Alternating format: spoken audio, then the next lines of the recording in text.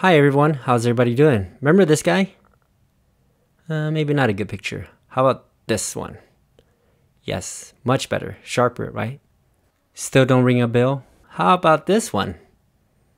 Let me just show you a video. Yes, that is Jerry Yang, the World Series of Poker winner in 2007. A little over 10 years ago. Also known as The Shadow. He's multi-talented, wrote his own book, All In. Not just that, he has a hidden talent that a lot of you guys don't know. And today, we're gonna go meet up with him. Hi guys, this is Trapik with Peak Adventures. Today we're here at our Shobu. We have been invited to sit down with somebody really popular or famous, and he has invited me and my team to sit down to eat with him today. Some yummy sushi and some of his special dish. I want to invite you guys all to come watch us, and don't forget to hit the subscribe button. Come on, let's go eat, I'm hungry.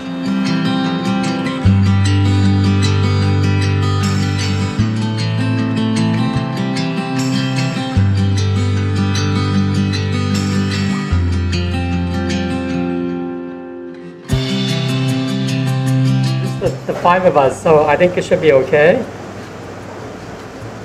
Hello. Jerry Yang, World Series Poker winner, 2007. I remember watching that night when you were about to win. I can feel that adrenaline, the excitement, and I can almost feel victory when I hear you were praying, I hear you were talking to yourself and talking to God. To basically. God, yes. Absolutely. And I feel that goosebump on me. And now I'm sitting right next to this guy that, in that whole episode that the whole world was watching at the time. And, yes. And it was just such an exciting feeling knowing that one of my brothers is in this competition, this world champion, and he's about to win. He's seconds away from winning. Not all about the money too, but it's about the journey that you went through. Absolutely. Yes. The people you represent, who you are, what culture you came from.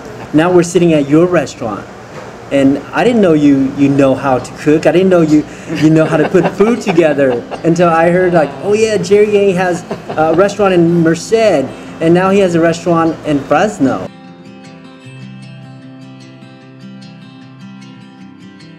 We came from Thailand. We landed in Nashville, Tennessee, and then living there for about a year. We moved to Kansas City, 1983. My father took us to Fresno, so we have been living in Fresno ever since 1983. However, after graduating from high school, I went away to San Francisco. I did my undergrad study over there. After graduating from college, I went to grad school in Southern California. And then after finishing grad school, I just kind of got married, started a job, and lived there until 2007 when I won the World Series of Poker, and then that's when I moved my family back to Fresno. Well, congratulations on your success, and especially opening up this restaurant in Fresno. And I'm excited to try your food, your style. Yeah. Everybody has their own touch, their own masterpiece to Absolutely. it. And I'm sure you created this masterpiece for each dish. To me, it's all about, number one is your passion. Right. You gotta have the passion. In any field that you go into, if you don't have the passion, it's not gonna last very long. But when it comes to food, to me, it's all about three things. Number one is freshness. Number two is presentation. And then number three, obviously, is customer service. Right. The experience. People don't come into just to try the food. Right. They want to experience. Yeah. And I want them to live that experience, not just necessarily tasting my food, yes, which I know is good, but I want them to be able to leave the restaurant and saying, wow, that was a great experience that I had. This is the challenge bowl. Challenge bowl. It's a ramen bowl, and it's got chicken, it's got all the veggies. It has 5 different levels of spiciness in there.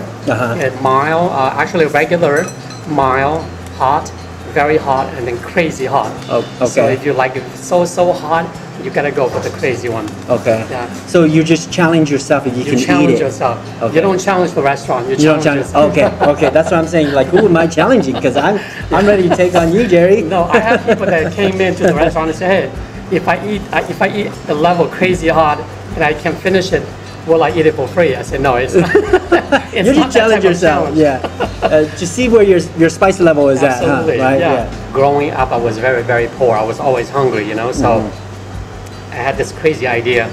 Someday, when I have enough money, I'm gonna own my own restaurant. I can eat anything I want, whenever I want, whatever I want. Great story. Wow. And so my dream came true. You know, after my win of the World Series of Poker, became a world champion, I just decided to make that childhood dream come true, and I did it. Right. And I love every single day of it.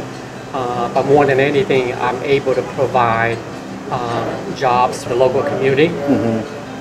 But also for my children, they can see that, hey, even though our father has a little bit of money, he is working hard, you know? Right. He's not just sitting around doing nothing. So in a sense, I think I am accomplishing a lot of objectives, not only for my children, for my Hmong people, but for the general public. So right.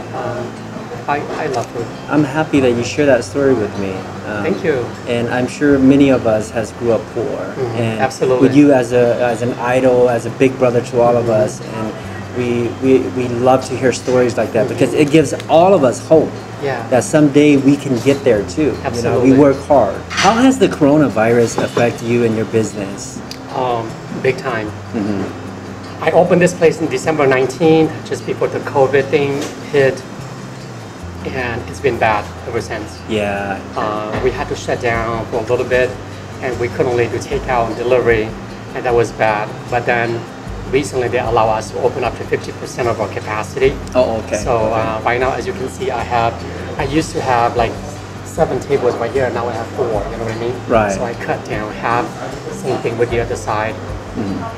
But it's better than just delivery and takeout, you know? Right. Yeah, it's something, at least pays the bill, the rent, and maybe my employees, you know? Yeah. So hopefully things will get back to normal then. The hardest part is people are still afraid to step out, to come out and eat. You know, I am very fortunate because I have, even within the short time that I have here at Shobu, I have established some very good rapport and also relationships with my community. So I have some loyal customers. Yeah. And they love my food. You know, they literally like my food. So they keep coming back. They tell their friends. So even the takeout and the call-ins, they kept coming. So that kind of sustained my business a little bit. So great, that's wonderful. I am very appreciative of that. Yeah, very grateful. Wow. That's a lot of noodles. That's more than pho. This is like an extra large bowl. That is a lot of noodles. I'm happy. I love noodles. A lot of veggies too. And I believe this is chicken. Mushrooms. That's perfect.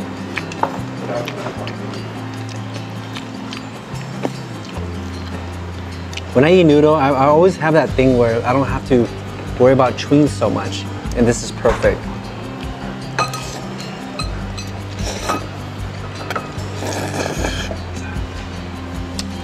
Slurping is also a good sign that it's delicious.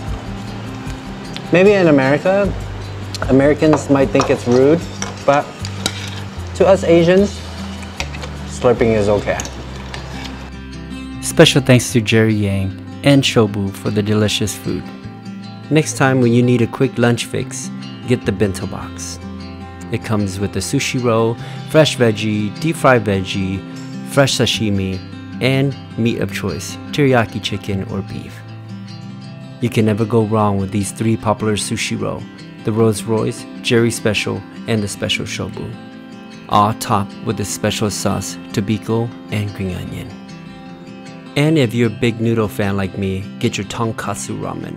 Pork base topped with slice of roast pork, bean sprouts, spinach, shiitake mushroom, fish cake, nori, and soft boiled egg. Or if you're up for the challenge, get the ramen challenge. Spicy chili broth, cooked with chicken, vegetables, fish cake, served with your choice of spicy level. I dare you. If you are a papaya salad lover like me, get it on your next visit. It's peak approved.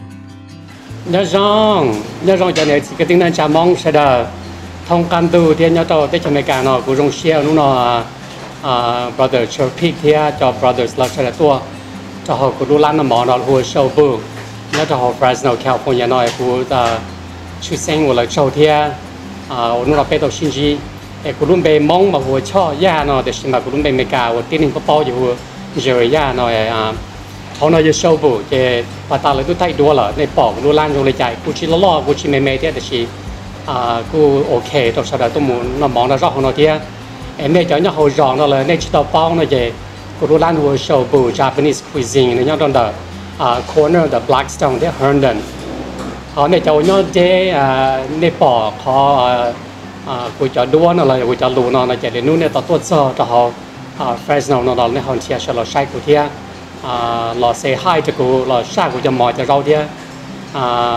กูจะเชียร์นะพวกตัวนี้เจียเชียร์เดี๋ยวไปเชียร์อยู่ต่อใจจะกินนักการยองยังไม่จะมองเราไปต่อชินจีเป็นแบบชิฐานสิตัวยาตอนเดียวกูจังดาวน่ะ Thank you everyone for watching this video. Do us a big favor, give us a thumbs up. Don't forget to subscribe and hit the bell button for notification.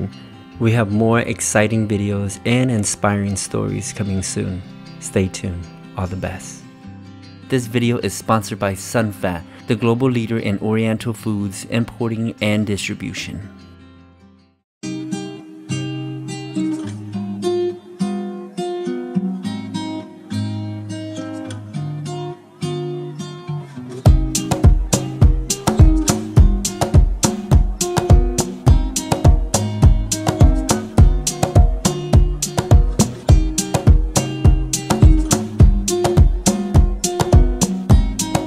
Introducing the best dipping sauce in 2020.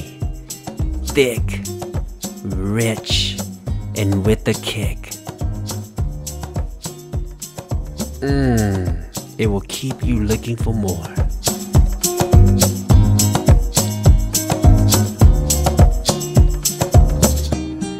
Uh-oh. Don't do it. Grab your Lucky Coin Premium Sweet Chili Sauce at your local Asian supermarket.